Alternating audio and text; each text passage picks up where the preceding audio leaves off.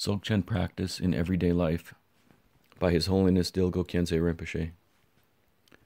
The everyday practice of Dzogchen is to simply develop a complete carefree acceptance and openness to all situations without limit. We should realize openness as the playground of our emotions and relate to people without artificiality, manipulation, or strategy. We should experience everything totally, never withdrawing into ourselves as a marmot hides in its hole.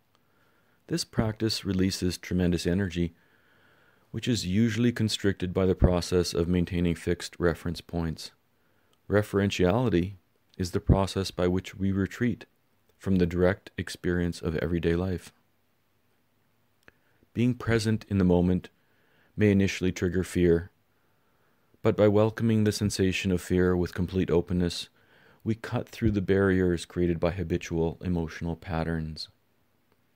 When we engage in the practice of discovering space, we should develop the feeling of opening ourselves out completely to the entire universe.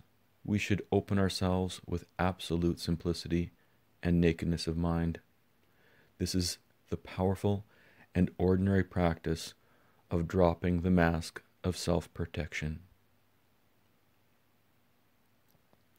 We shouldn't make a division in our meditation between perception and field of perception. We shouldn't become like a cat watching a mouse. We should realize that the purpose of meditation is not to go deeply into ourselves or withdraw from the world. Practice should be free and non-conceptual, unconstrained by introspection and concentration. Vast, unoriginated, self-luminous wisdom space is the ground of being, the beginning and the end of confusion. The presence of awareness in the primordial state has no bias towards enlightenment or non-enlightenment. This ground of being, which is known as pure or original mind, is the source from which all phenomena arise. It is known as the Great Mother, as the womb of potentiality, in which all things arise and dissolve in natural self-perfectedness and absolute spontaneity. All aspects of phenomena are completely clear and lucid. The whole universe is open and unobstructed. Everything is mutually interpenetrating. Seeing all things as naked, clear, and free from obscurations, there is nothing to attain or realize. The nature of phenomena appears naturally and is naturally present in time transcending awareness. Everything is naturally perfect just as it is. All phenomena appear in their uniqueness as part of the continually changing pattern.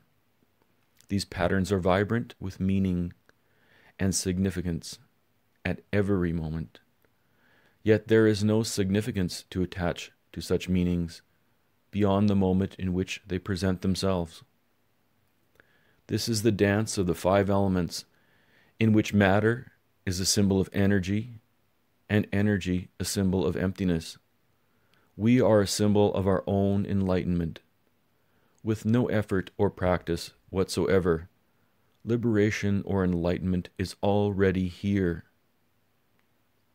The everyday practice of Dzogchen is just everyday life itself. Since the undeveloped state does not exist, there is no need to behave in a special way or attempt to attain anything above and beyond who you actually are. There should be no feeling of striving to reach some amazing goal or advanced state. To strive for such a state is a neuroses which only conditions us and serves to obstruct the free flow of mind. We should also avoid thinking of ourselves as worthless persons. We are naturally free and unconditioned.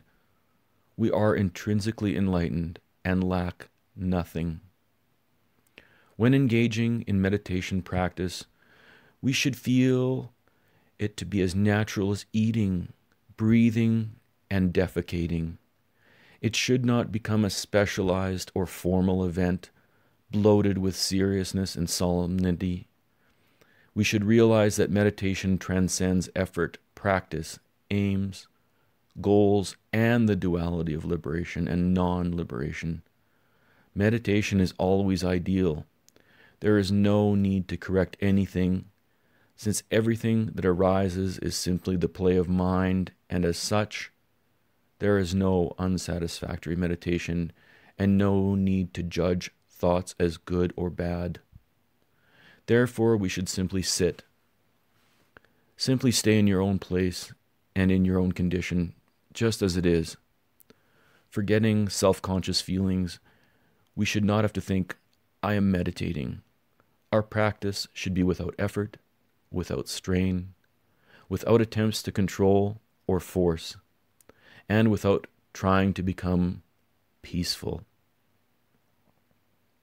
If we find we are disturbing ourselves in any of these ways, we should stop meditating and simply rest or relax for a while.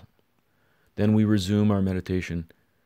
If we have interesting experiences, either during or after meditation, we should avoid making anything special of them. To spend time thinking about experiences is simply a distraction and an attempt to become unnatural. These experiences are simply signs of practice and should be regarded as transient events. We should not attempt to re-experience them, because to do so only serves to distort the natural spontaneity of mind. All phenomena are completely new and fresh, absolutely unique, and entirely free from all concepts of past, present, and future. They are experienced in timelessness.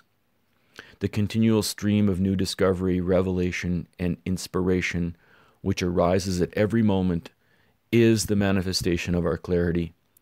We should learn to see everyday life as a mandala, the luminous fringes of experience which radiate spontaneously from the empty nature of our being. The aspects of our mandala are the day-to-day objects of our life experience, moving in the dance or play of the universe. By this symbolism, the inner teacher reveals the profound and ultimate significance of being. Therefore, we should be natural and spontaneous, accepting and learning from everything.